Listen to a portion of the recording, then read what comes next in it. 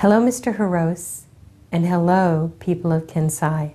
I'm Maggie Gundersen. I'm the president and founder of Fairewinds Associates and the founding director of Fairewinds Energy Education nonprofit. I'm here today with Arnie Gundersen, my husband and chief engineer for Fairewinds Associates. We're here today to talk to you about the triple meltdown at Fukushima Daiichi. We hope to answer all your questions. I wish we could have joined you in person, but I thank you for watching this video, and please send us any follow-up questions. We'll be happy to answer them. Now let's bring Arnie into this conversation. Arnie, how dangerous is the situation now at Fukushima Daiichi Unit 4, particularly in Japan with its continuous danger of earthquakes and seismic activity and chance for an additional tsunami? Unit 4 has always been my biggest concern. If you watched our website, on the very first week of the accident, I was saying that if Unit 4 were to catch fire, you'd have to evacuate Tokyo. As a matter of fact, the book that we wrote talks about that a lot. It's really important, and it remains the biggest concern that I have about the Fukushima site. Unit 4 has more fuel in it than any of the other units in the complex. But more importantly, it has the most recently used nuclear fuel. And all of that fuel is outside of the containment. So that would make it dangerous enough, except that also, of course, Unit 4 has had a series of explosions and is weakened structurally. Before, it might have withstood a 7.5 earthquake. I believe that the structural damage to Unit 4 is so great that if there is a 7.5 earthquake, it won't withstand it. Here's what would happen if Unit 4 were to crack and the water were to drain out of the nuclear fuel pool. The fuel is hot enough that it needs to be water cooled. And if air is all there is cooling the fuel, it will burn. It will burn the zircaloy cladding on the fuel, will react with the oxygen to create a fire. And it's a fire that once it starts, can't be put out by water. Water would make it worse. So the nuclear fuel would have to burn completely before the fire would ever go out. Now, in the process, all that radiation would go up into the atmosphere and blow all over Japan and all over the world. There's as much cesium in the fuel pool at Unit 4 as there was in all of the atomic bombs dropped in all of the tests in the 1940s, the 1950s, the 1960s, and into the 1970s. All of the above ground testing has less cesium in it than is in the reactor pool at Fukushima 4 right now. So it's a grave situation, and I don't believe that the Japanese government is moving fast enough. If there's no earthquake, the plan to remove the fuel slowly is going to be adequate. But we can't wait on Mother Nature. We have to quickly move that fuel out of that pool and onto the ground. The key here is quickly. The Japanese government finally, just this month, came up with a plan to build a building around the fuel pool building and begin removing the fuel in 2013 or 2014. Well, I said that that's what they needed to do on the Fairewinds site in an interview with Chris Martenson a year ago. These things have been evident, but TEPCO's not moving fast enough, and the Japanese government isn't pushing TEPCO to move fast enough either. I think the top priority of TEPCO and the top priority of the Japanese government should be to move that fuel out of that pool just as quickly as possible. And in the meantime, they need to strengthen that pool to make sure that it can withstand an earthquake. Remember, that pool is not in a containment. You can look down in a satellite and see the nuclear fuel. The roof is blown off. And that's what makes it dangerous. In America, we had the Brookhaven National Laboratory do a study to examine what would happen in a fuel pool fire. And the Brookhaven National Labs determined that there would be 187,000 people would develop cancer from a fuel pool fire. It's a serious concern. And I don't believe that Tokyo Electric and I don't believe that the Japanese government is taking it seriously enough. For the last year, I've been working with Akio Matsumura, and finally, it appears that the world community is listening to Akio Matsumura's concerns about the pool. We need to tackle this as a concerned world community and encourage the Japanese government and encourage Tokyo Electric to solve it quickly. Arnie, you mentioned cesium in your early discussion. Why is it important? What's the health effect of cesium? And are there any other radioactive isotopes that would have been released during the triple meltdown? Cesium is one of many radioactive isotopes that are created in a nuclear reactor. It's got a 30-year half-life, which means it hangs around for 300 years. And biologically, it mimics potassium. Now, you might remember if you have a muscle cramp, you eat a banana and it goes to your muscles and relieves the cramp. Well, cesium also goes to your muscles. It's called a muscle seeker. And when it goes to your muscles, it can cause cancer, but it can also cause a variety of other illnesses. The Brookhaven study only looks at cancer. It doesn't look at all the other things that radioactive cesium can do. In young children with rapidly developing muscles, and especially their heart muscle, it can create something called Chernobyl heart, which is damage to the heart muscle, which once it's damaged, never ever recovers for the life of the child.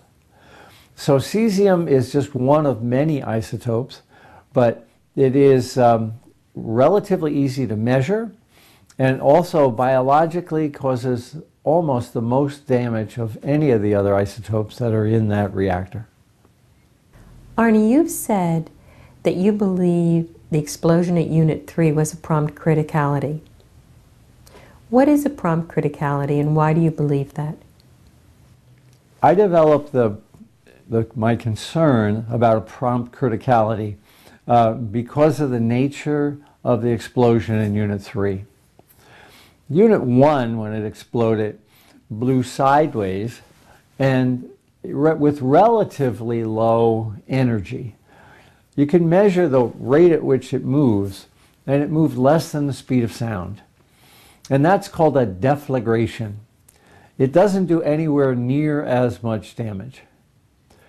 When I looked at the explosion on Unit 3, however, it was entirely different. You can see it. It's not hard to see. It's called a detonation.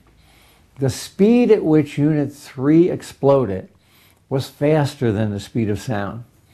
And the important thing is not how Unit 3 exploded. What's the most important thing is that it exploded with a detonation, not a deflagration. The nuclear industry is not paying attention to this now, but it should be, because a nuclear containment can handle the slow-moving deflagration, but it can't handle the fast-moving detonation. The Nuclear Regulatory Commission and the international community are absolutely ignoring the fact that a detonation occurred in Unit 3. Well, how did a detonation occur? That was the question I asked myself. I checked with chemists, and atmospheric pressure and hydrogen will not create a detonation. Like on Unit 1, it will only create a deflagration. So I needed to figure out how a detonation could occur. But there's a couple other clues here. One clue is that the Nuclear Regulatory Commission, way back in March of last year, wrote a report that's on our website that talks about nuclear fuel being deposited on the site and nuclear fuel being discovered as far away as 2 kilometers. How can nuclear fuel get blown out of the nuclear reactor? The fuel that's inside the reactor is also inside a containment. And there's no indication of a massive containment failure and a massive reactor failure that could have thrown the nuclear fuel out. So I had to come up with a reason that the nuclear fuel could have been released in pieces, not little fine atoms, but in pieces, which is what the Nuclear Regulatory Commission says was discovered. The only way that could happen is if the explosion occurred in the nuclear fuel pool at Unit 3. Now, if you look at the video of Unit 3, the very first frame showed the explosion occurring on the side of the building. And that's the side of the building that has the nuclear fuel pool. It started on the nuclear fuel pool side and then worked its way up into the massive cloud that you see. So what could have caused that? That's the question. Hydrogen would have been above the nuclear fuel. It would have been a gas above the nuclear fuel, and if it exploded, it would have pushed the nuclear fuel down. That's not what happened. Remember, we have fuel fragments found off-site. Something had to lift the nuclear fuel up. Well, the only thing I could determine was that it was a criticality in the fuel pool that caused the fuel to lift up. Now, the division I ran built nuclear fuel racks for boiling water reactors exactly like Fukushima. And the dense fuel racks that are now in every reactor everywhere are very close to becoming critical anyway. And in the accident situation where there was a seismic event and explosions occurring, it's likely that they were very near to becoming critical. And what that means is that they were very near to becoming a self-sustaining nuclear chain reaction. Now, way back in college 40 years ago, we watched a movie called The Borax Experiment. And you can find it on the web today. And the explosion at Borax was a prompt, moderated criticality. It looks almost exactly like the explosion in Fukushima Unit 3. So an image I had from 40 years ago led me to conclude that the same thing happened in Unit 3, that a criticality occurred in the fuel pool, and it pushed some of the nuclear fuel up into pellets, and the pellets wound up scattered around the site. Now, the criticality is called prompt moderated criticality. It's not a bomb. A bomb is a prompt fast criticality. This reaction occurs slower than a bomb, but faster than what occurs inside a nuclear reactor. And the borax experiments were designed to test just how violent that reaction could be. And I think if you look at borax and you compare it to Fukushima Unit 3, you'll see there's an awful lot of similarities. Again, this is a theory, but it's the only theory that accounts for the explosion occurring on the side where the fuel pool is. And it's the only theory that creates the uplift force that caused the fuel particles to be thrown about the site and discovered as far as 2 kilometers away. Well, there's one more piece of evidence, and that's that the roof over the fuel pool has been totally destroyed, whereas the roof over the nuclear reactor and the containment collapsed downward. We talk about that in a video on the site as well, and I think that's another important indication that whatever it was that caused the fuel to lift occurred on the fuel pool side of the building and not in the middle where the nuclear reactor was. Now, the videos after the accident and after the explosion show containment leak as well. You'll see in the weeks afterwards steam coming from the center of the building. And I believe that the containment lid lifted on Unit 3 and never went back down straight. So it's lifted and twisted sideways, and radioactive gases are lifting from that containment lid. But there's not enough evidence to say that that's what caused the explosion that we saw during the accident. The jury's still out and will be for 10 years until we get inside the Fukushima reactor to see what the damage is. But right now, I think my theory accounts for the damage, the speed of the shock wave, and also the fact that the contamination has been found as far away as 2 kilometers. Arnie, let's talk about the Unit 4 spent fuel pool. There's been a lot of questions about that and a lot of concerns right now. Was there a hydrogen explosion at the Unit 4 spent fuel pool? And if there was, what is a hydrogen explosion and why would it have occurred there? One of the biggest mysteries of Fukushima is how did Fukushima Unit 4 explode? There's a couple of very, very grainy videos that clearly show it did explode. It was a different type of explosion and perhaps a fire and an explosion that went on for a period of days. So exactly how it did explode is one of the big questions about the Fukushima accident. There's 3 competing theories. Tokyo Electric says that the radioactive gases over in Unit 3 went through a pipe that connected Unit 4 and entered Unit 4, causing Unit 4 to explode. So Tokyo Electric's position is that the radioactive hydrogen that was created in Unit 3 went through a pipe, entered Unit 4, and there it exploded. Well, there's one piece of evidence that supports that. There's some contamination in some filters in Unit 4 that would indicate that gases did come from Unit 3. So that's a possibility. But I don't think it's accurate, because I believe that the containment was so damaged on Unit 3 that there was no pressure to push those gases into Unit 4. I can't understand how the gases, what the motive force was to push those gases into Unit 4. So I think the hydrogen explosion came from something inside Unit 4 itself. There's 2 possibilities there. One is by Dr. Gen Saji, and it's an excellent analysis. He believes that the hydrogen in the water in the pool that was dissolved because of the radiation in the pool over months and months and months was enough to cause the building to explode.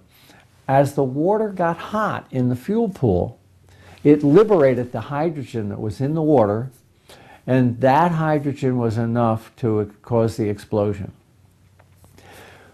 The second possibility, and this is my theory, early on in the accident, there's some video that's up on our site that shows that the top of the fuel racks were exposed to air.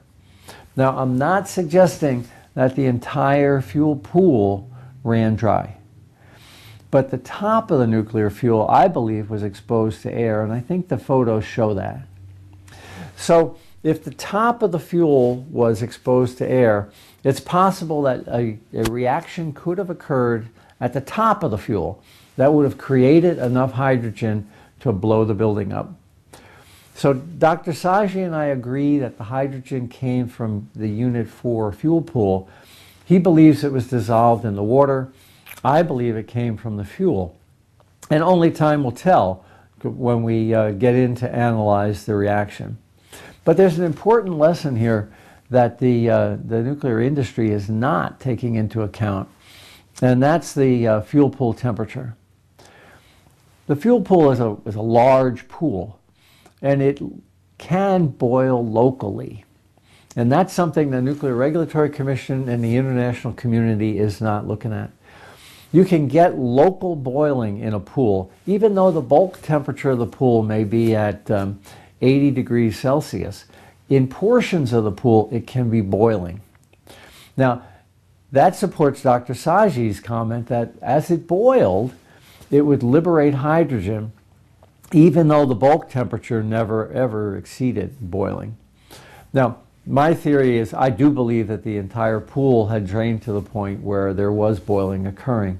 But the real issue here is that the nuclear industry is not looking at the fact that localized boiling can occur even though the bulk temperature might be less than 100 degrees centigrade. That's an important distinction moving forward. We have about 23 of these Mark I reactors in the United States, and there's another 10 or so around the world. And I think that we need to design these pools so that the hydrogen generated by dissociation can be accommodated without exploding the building. No one ever designed for that because no one ever anticipated it happening. But it did happen at Unit 4, and we need to prevent that in the future. Not just on these Mark I reactors, but on the 400 reactors that all have fuel pools that are all susceptible to that identical type of failure. Arnie, I want to follow up with a few more questions. In your discussion of Unit 4, you've talked about its hydrogen explosion. Is there any chance of a prompt criticality or a hydrogen explosion now at Unit 4? Would anything cause it to release more fuel or more radioactivity? The fuel in the fuel pool at Unit 4 has now been cooled for about a year after the accident, and it had been removed a couple of weeks, months before that. So the fuel is becoming cooler. It still needs to be water cooled for another 2 years, but it is much cooler than it was at the beginning of the accident.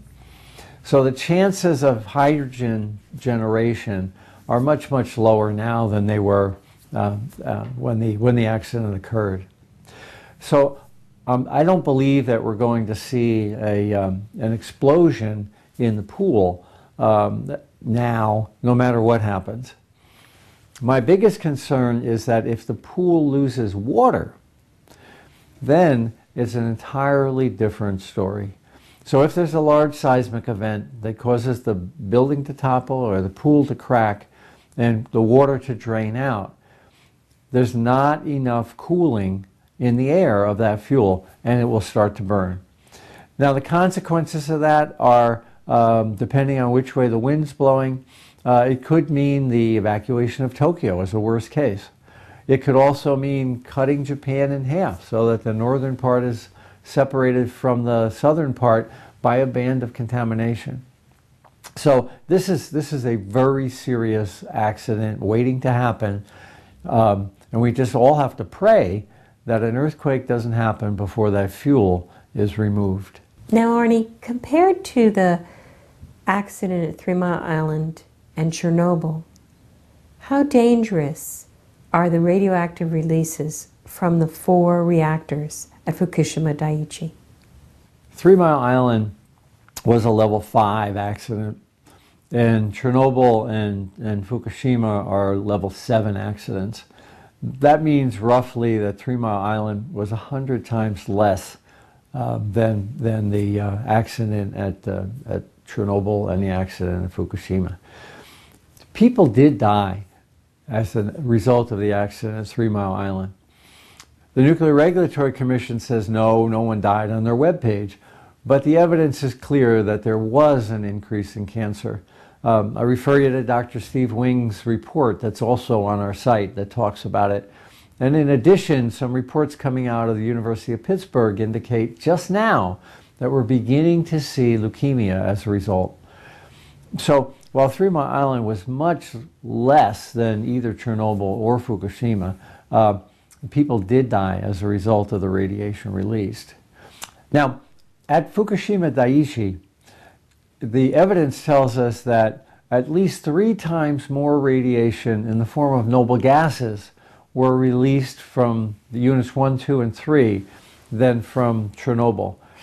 We've seen radioactive gas clouds, noble gas clouds, to the northwest that are much worse than we ever anticipated to have been released.